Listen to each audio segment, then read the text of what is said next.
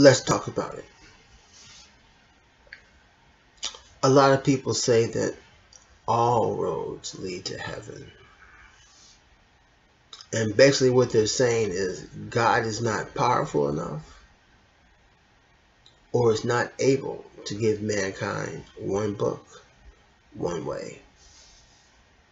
And if all roads truly lead to heaven, that's a real bad trick God played on the whole wide world when we consider all the religious wars that have taken place and all the conflicts that have been caused because one person believes one way and another person believes another way.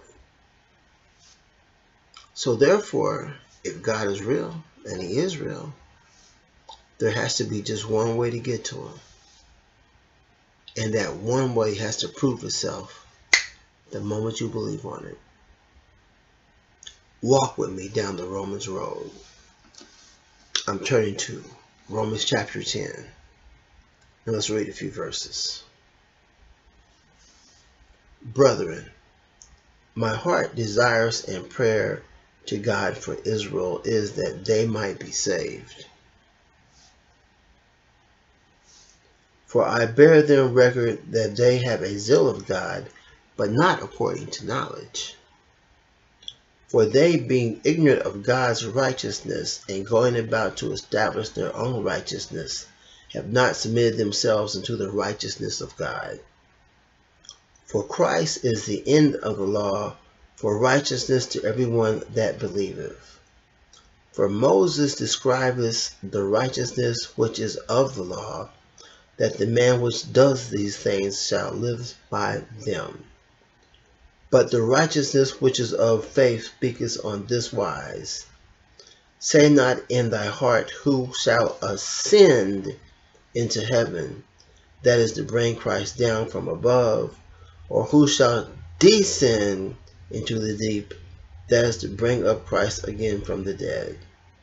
Now before we read these next two verses, meditate on this.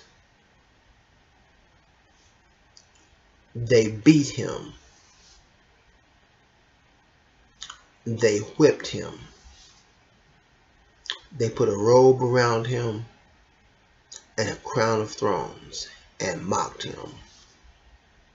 His body's battered, bloody, and then they take him to a cross and nail it to him. Or they crucify him because, someone carried the cross for him. And they crucified him. And the last words he said was, "It is finished." But remember, they didn't take his life by force. He let them take his life. He let them crucify him. He allowed it to happen. Now let's read these two more verses. We're going to read a couple more verses because I want to make sure we understand the Romans road to salvation. Romans 10, chapter 9. That if thou shalt confess with thy mouth the Lord Jesus, and shalt believest in thy heart that God has raised him from the dead, thou shalt be saved. For with the heart man believeth unto righteousness, and with the mouth confession is made unto salvation. For the scripture saith, whosoever believeth on him shall not be ashamed. For there is no difference between the Jew and the Greek, for the same Lord over all is rich unto all that call upon him. For whosoever shall call upon the name of the Lord shall be saved. One more verse. How then shall they call on him in whom they have not believed? And how shall they believe on him of whom they have not heard?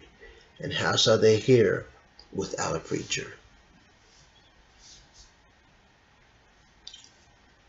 It's real simple.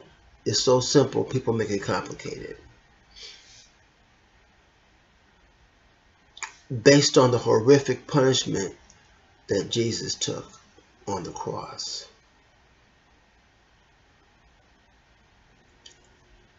This is the reason why he's the doorway to understanding this Bible. And without Jesus, you're never going to understand the Bible completely.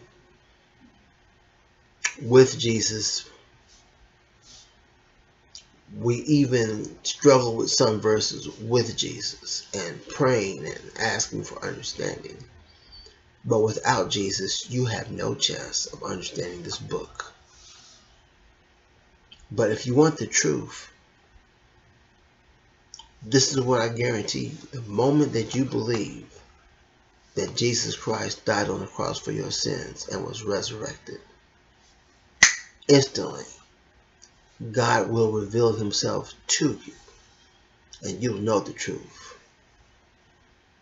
So either I'm lying or I'm telling you the complete truth. When you get a chance, read Romans chapter 10 and consider it.